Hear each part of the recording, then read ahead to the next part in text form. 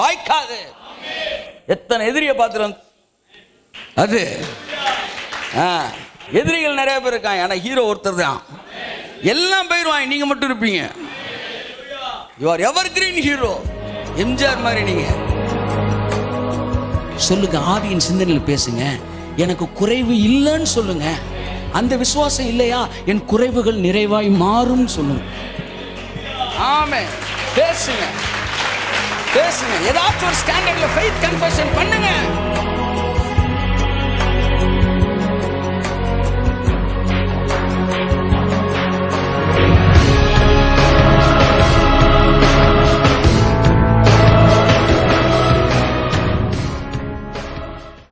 எல்லாம் போயிடுவாங்க, நீங்க மட்டும் இருப்பீங்க.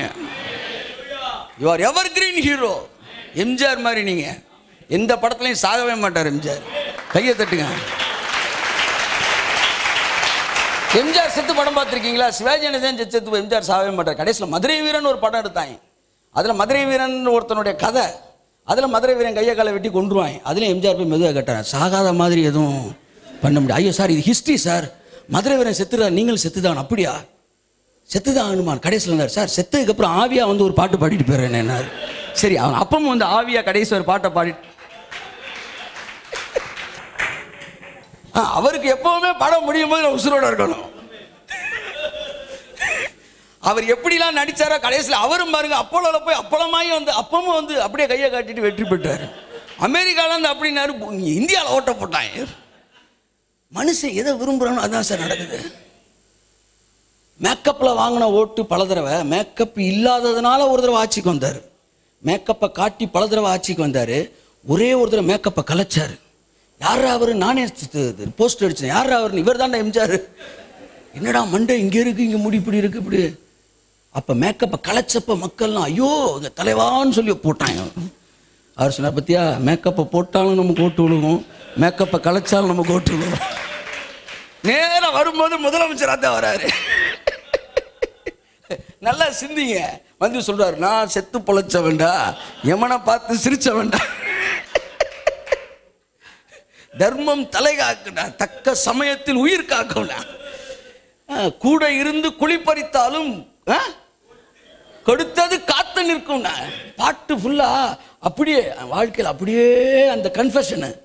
திரும்ப திரும்ப டேக் 1 டேக் 2 அப்படின்னா, நான் செத்து பொழைச்சவன்டாண்டார். சார் சரி, திரும்ப டேக், நான் செத்து பொழைச்சேன் சொல்ல சார். திரும்ப திரும்ப கன்ஃபெஷன். டேக் 3 டேக் 4 சொல்ல சொல்ல உண்மைக்கு அவர் சொன்ன மாதிரி நடந்துருச்சு. பிதா சொல்றார், சொன்ன மாதிரி முடிச்சு விடு. அதான் அவன் வாயின் பலனால் அவன் டேக் 4 டேக் 4. நல்லா பேசுங்க. உலகத்தெல்லாம் நல்லா பேசுறான். வாழ்க வளமுடன். அவன் எங்க வாழ்ற? நம்ம தாங்க வாழ போறோம். வாழ்க வளமுடன். ஆமென். பார்க்கும்போது இயேசு அப்படி உயிர் தெழுந்த இயேசு நுழைஞ்ச உடனே சொன்னார், உங்களுக்கு சமாதானம் உண்டாவதாக. சமாதானம்னாரு. எப்படி பேசினார் பாருங்க. நல்லா பேசுங்க. பார்க்குறப்பவே டல்லா இருக்கீங்களே, இப்படி ஒரு குரூப் அலைஞ்சிக்கிட்டே இருக்குல்ல, பார்க்குறவங்கலாம் கொள்றது. என்ன சார் ஒரு மாதிரி இருக்கீங்க? என்ன சார்? ஆமாம் சார், கண்ணுக்கு கீழே கருப்பாக இருக்கு. ஏன் வந்து கண்ணுக்கு மேலே இதா என்ன புரியல. நல்லா பேசுங்க. நல்லா இருக்கீங்க, ஃப்ரெஷ்ஷாக இருக்கீங்க, சூப்பர் சொல்லுங்க. ஹல்லேலூயா, தட்ஸ் குட். ஒருத்தர் பார்த்து நல்லா கிரீட் பண்ணுங்க, பிளஸ் பண்ணுங்க. ஏன்னா மாம்ச சிந்தை மரணம், ஆவியின் சிந்தை ஜீவன், ஆவியின் சிந்தை சமாதானம். உங்களுக்கு அது கொடுக்கும். வியாதியை எனக்கு வராதுன்னு சொல்லுங்க.